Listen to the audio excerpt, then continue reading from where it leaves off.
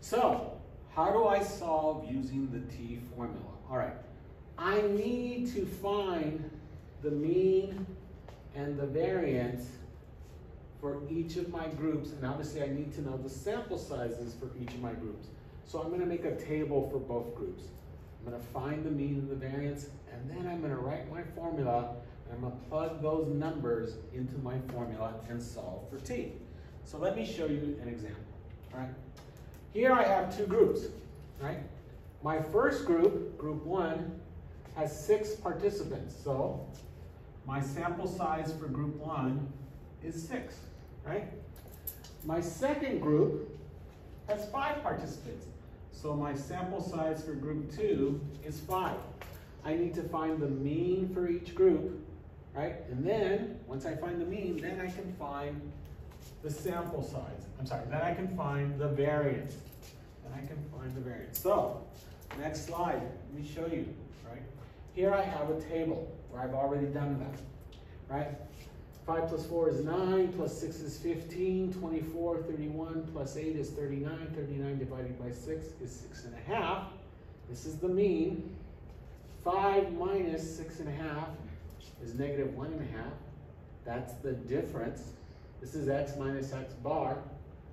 This next column is the difference squared. So I'm going to take all of my differences, right? This is x minus x bar, the mean. This is the difference. This is the difference squared, right?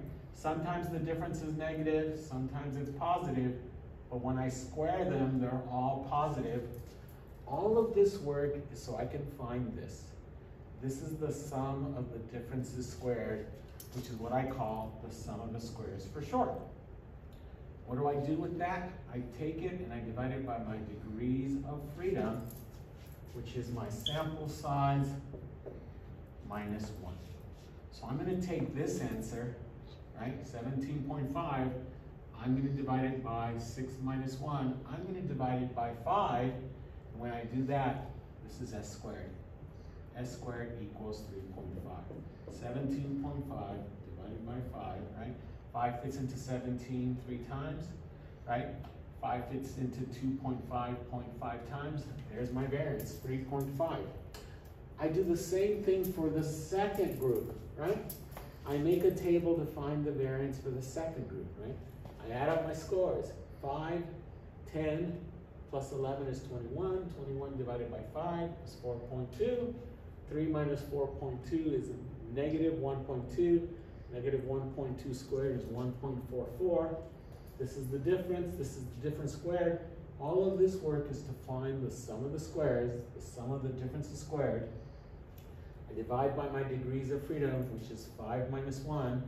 I divide this by 4. When I divide by 4, the answer is 3.7. So look, I have all the information that I need to plug into my formula, right?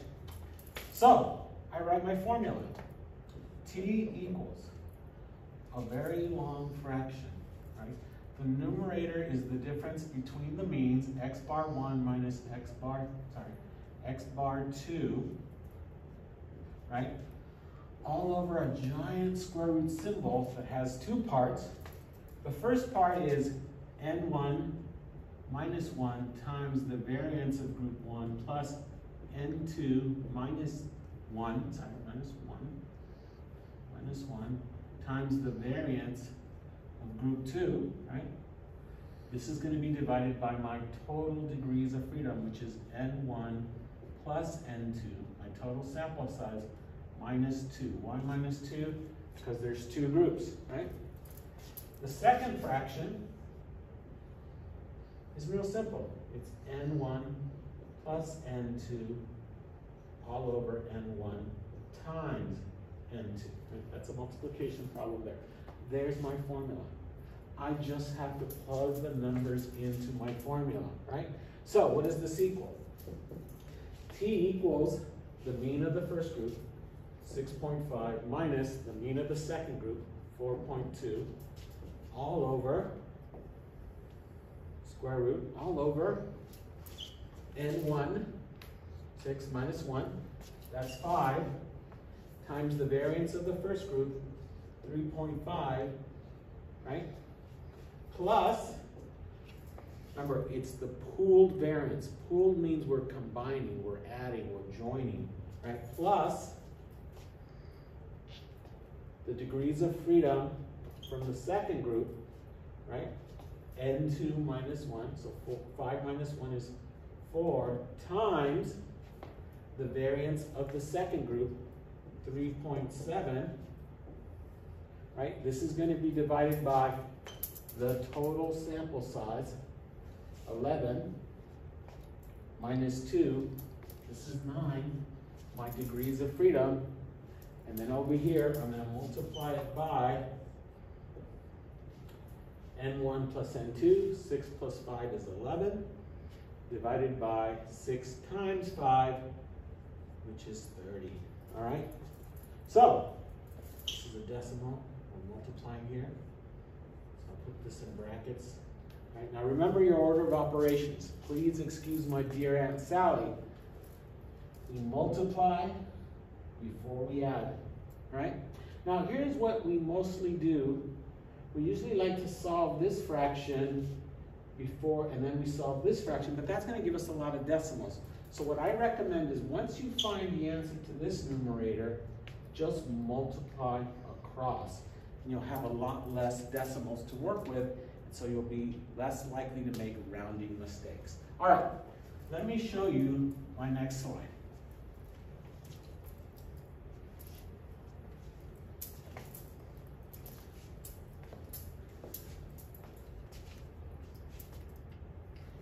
So again, found the mean and the variance for each group.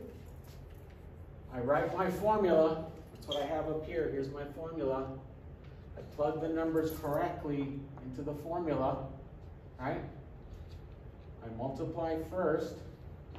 5 times 3.5 is 17.5. 4 times 3.7 is 14.8. Hey, wait a minute, Jose. These numbers look familiar. Right here and right here. Where did I see those? Ah, they're right here.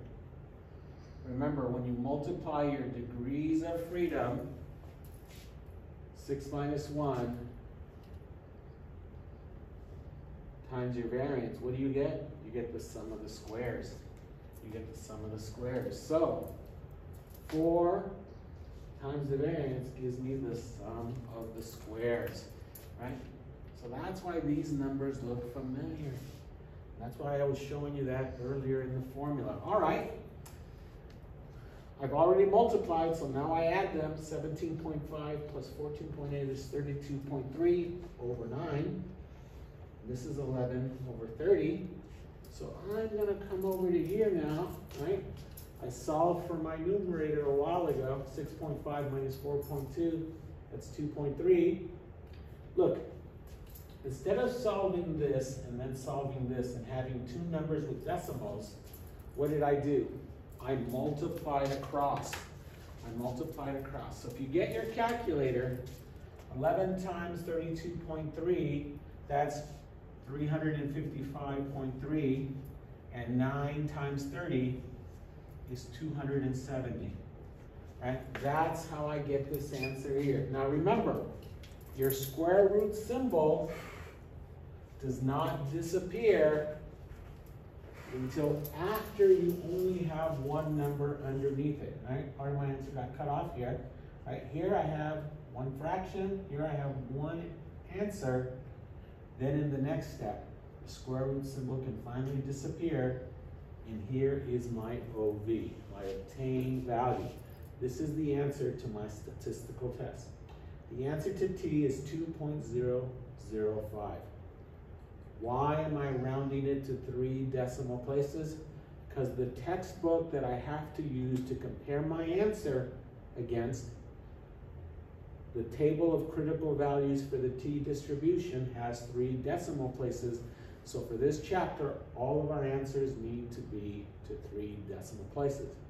If our answers need to be accurate to 3 decimal places, how many decimal places is the minimum number of decimal places I need in my work? I need 5.